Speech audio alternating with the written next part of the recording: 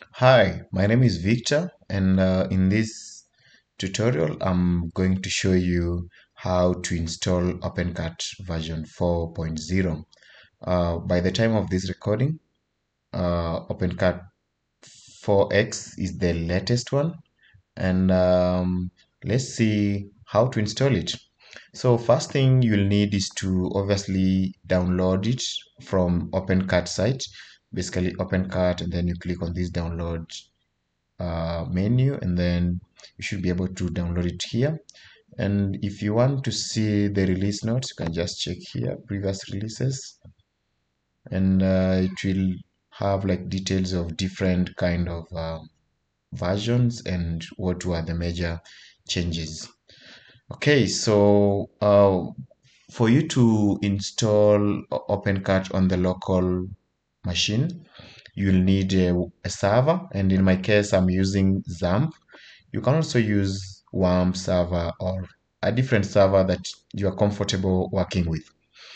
One of the requirement for OpenCart, OpenCart 4.0, is you need PHP 8.1 plus. That is a later version of PHP 8.0. So that's the first requirement. And then with that, you can see it's using Bootstrap 5 and jQuery 3.6. Anyway, so this is pretty much about the latest changes in OpenCart. Without uh, wasting too much time, let's continue to the main business, which is to have it installed. So once you have downloaded your server and you've downloaded your OpenCart, it's time to install it. And how do we do it? Let's unzip, uh, just unzip it here so that we can install it. And as the unzipping continues, we can create the database. And in this case, just create a new database. Let's name it OpenCart underscore 4.0, and then create it. Once you have that, you can check if this is done. Yeah, so we have it here. I'll just rename this folder to OpenCart 4x. No, 4.0 makes sense. And then within these, you can see we have a lot of files. If you don't need that, you can just move directly to this. So once we have these files unzipped, now it's time to start the installation. So the first step is to ensure that we create configuration files, and we will just rename this config dist to config file. So config.php. Then we have another file within the admin folder. We also rename it to config.php. Once we have that, it's time to install. So just go to the browser and localhost projects. In this case, it's OpenCart 4.0. Then upload. So ensure you capture the exact folder.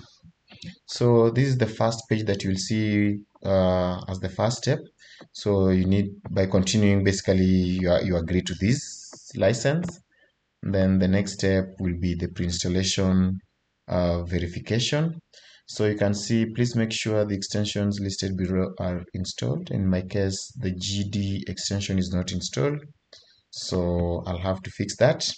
And the way you fix this is just by checking here Apache config, and then I'll need to check, it should be php ini, and then find gd extension, find, then just remove the semicolon,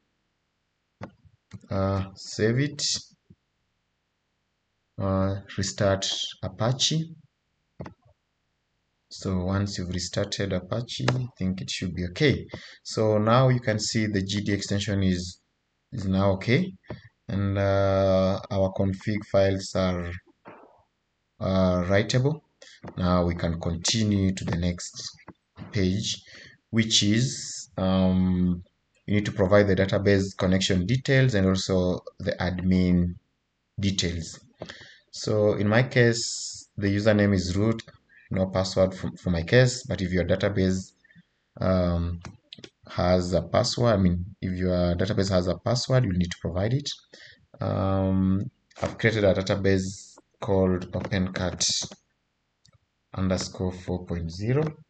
And then for this part 2, it's basically the admin login details. So I'll just do something like this, 1 2 3 that, then provide this.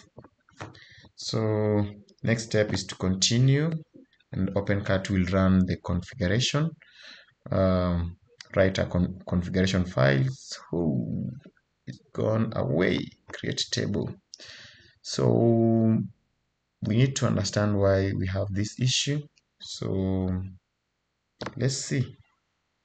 We need to, seems my SQL restarted, so we need to run it again.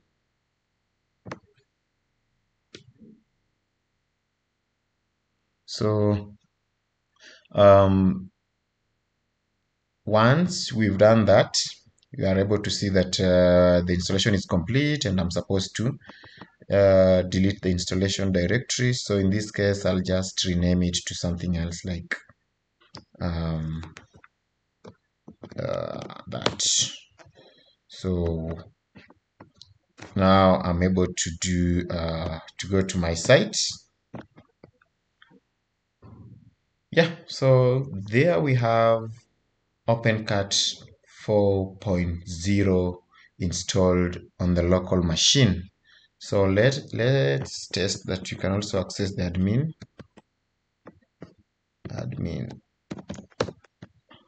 Yeah, so with admin, it's admin, and then the password was 1 2 3 4 5 6.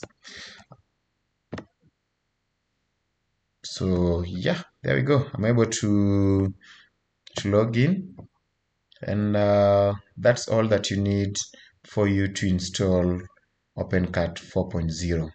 So guys, that's pretty much about it. If you have any questions or you need any modifications for your OpenCart, you can reach out to me in the comments, and then see what you can do. So see you guys in the next video.